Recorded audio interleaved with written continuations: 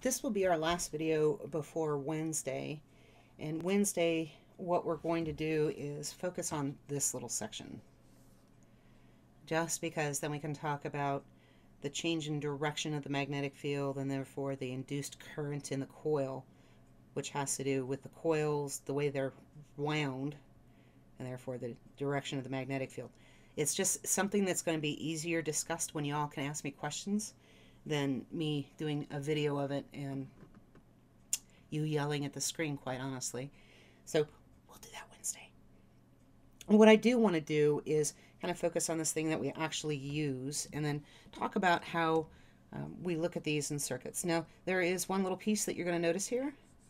Alternating current, yeah, don't have time. But what you get out of your wall isn't DC, it's alternating current.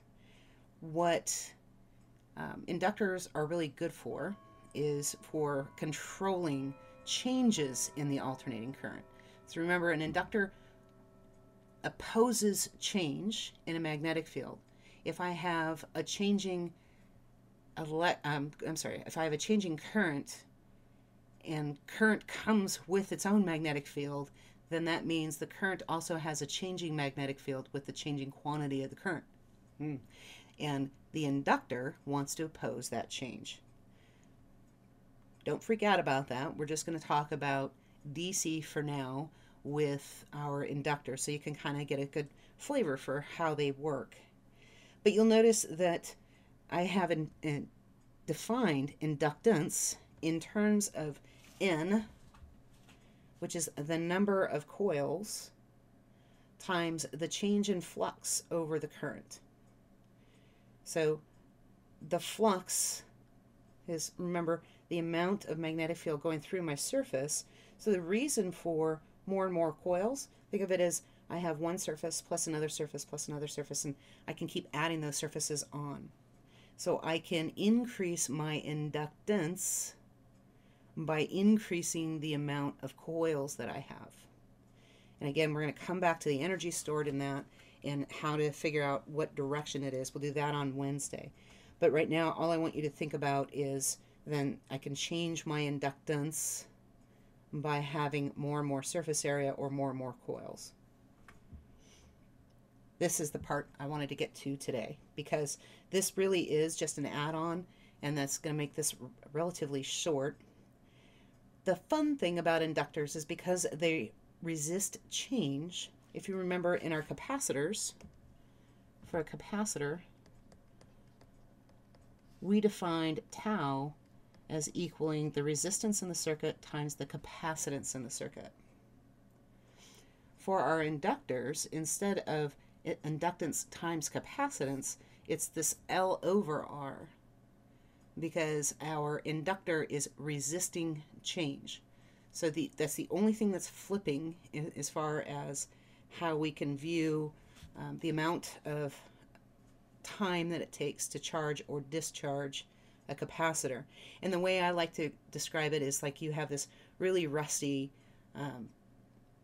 water wheel, and I start letting some water hit it, and it might budge a teeny tiny amount, but it's going to resist the flow of the water hitting it until I finally get it going and it can hit this steady state. Then I'm not going to have a change. I'm going to hit this plateau, and here is the plateau. Once I get there, so long as the current stays constant, it just kind of keeps on flowing like the inductor doesn't exist. So it's this flip side from our capacitor. So remember, with the capacitor, it initially looks like an open wire. So I can get like maximum current through the capacitor as soon as I open it when it's fully discharged. Let me rephrase that. That sounded very confusing in my head. If it is fully discharged, so there's no charge on it, when I flip the switch, I get the most amount of current because the current doesn't see any resistance there initially. And then that resistance starts to build up and build up and build up as the plates get charged. With my inductors, it's the opposite way. So I've got to make that little wheel start spinning. So I'm going to slowly chip away at the resistance seen in the wheel. But once it hits its inductance, so once I've induced a steady state magnetic field, now that thing looks like there's nothing there. And what's fun is we're going to talk about where the energy is stored from one to the other. So the capacitor, we talked about it in terms of the capacitance and the voltage, and now we can talk about inductors. So this literally is the last little piece that we're going to add into, is just looking at charging or discharging. So current through, let's think about this. I said it is resisting the total amount that I can get in there. So e to the negative t over tau, it becomes 1. 1 minus 1 is 0. So initially, yep, don't want to let any through. That means when it's discharging, I'm going to have the opposite happening, which is fun.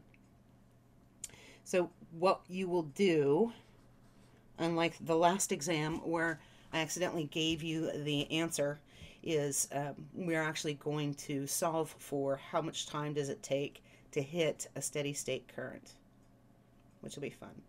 And that is essentially going to be like tau is at infinity, but as you can see from the graph, we don't actually have to get into infinity to essentially make that exponential look like 0 to the circuit.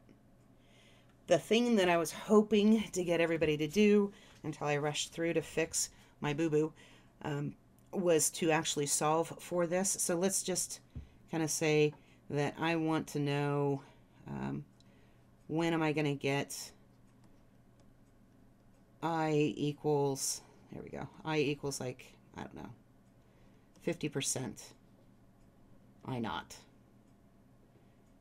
So when do I get, oops, no, that's not what that would mean. Oh gosh, oh goodness. Let's rewrite this correctly. Why don't we?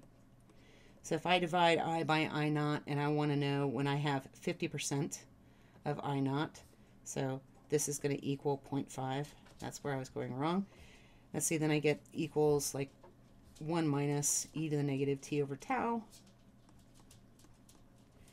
And then this is just moving my 0.5 minus my 1. Oh, hello. That was interesting. Come back. It's not going to. Alrighty. I have no idea what drugs my computer just did. Let's get us to that page again, shall we? Oh, it totally erased it. Fine. Alright, so we have 0.5 minus 1 equals e to the negative t over tau. So this part of the equation stays the same. It's just how we calculate tau that's different. And the one thing I want to emphasize here is then how do we solve for our time? I know that there were some panicked faces, so I just want to take a second and talk about that. To undo an exponent, so if I have an e to the way I undo that is take the natural log of both sides. So I take ln of negative 0.5 times ln of e to the negative t over tau. It's kind of like taking the arc sine of something to figure out what the angle is. ln does the same thing. So this piece there goes away, and I end up with ln of negative 0.5 equals negative t over tau. Generally, we know this, or we know this. So if I gave you the amount of time and wanted to know if you knew what the resistors were, oh, that would be fun. So if you knew what our equivalent resistance was in the circuit, then you could have like minus t over, let's see, tau is L over R. So I'd end up with negative t R over L on the one side equals ln of negative 0.5. Negative.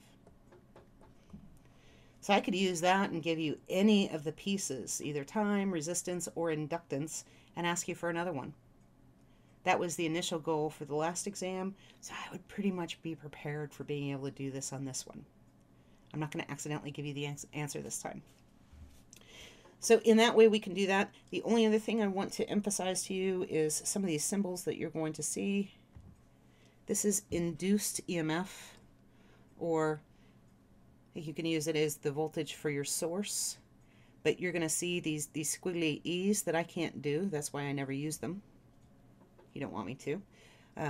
That is just saying voltage. It's another fancy way of saying voltage. So just like our resistors, let's see, so we know for these V equals IR. Well, we have a definition for, oh, we don't. I didn't give that to you. That would be helpful. Our induced EMF in a coil being related to the number of coils, the change in our flux over the amount of time that takes. And here you go. This is what I was going to start doing on the other page. This is just to kind of bring you back to how we defined that potential for both our capacitors and for our resistors, the amount of voltage lost. So there you have it. All I want you to do until Wednesday with this piece is come back here and just kind of picture for yourself what's going to happen as current changes with time. Can I predict how much current is going to flow, or how long it's going to take me to get to a maximum amount of current where we don't even see the inductor anymore? The biggest change, so think about it in terms of percentages. So if I asked you when I'm going to hit like a quarter of the max current, how would you get there? And then remind yourself of finding equivalent resistance within a circuit, because that same application applies to our inductors. So if you can do that, you are going to be on the path to being able to solve this little fella, which is what we will do on Wednesday. So on Wednesday we'll hit this one, and I'm going to start off by talking about the direction of the induced current and the coils and how we deal with, is the coil going this way or is the coil going this way, so therefore how do I know what direction my current is going to go for the change in my magnetic field. And my hint to you is referred back to the last video where we talked about increasing or decreasing and what direction the current's going to go to handle that change. And with that, that's it. It's the last video you have to watch. I will see you in lecture on Wednesday.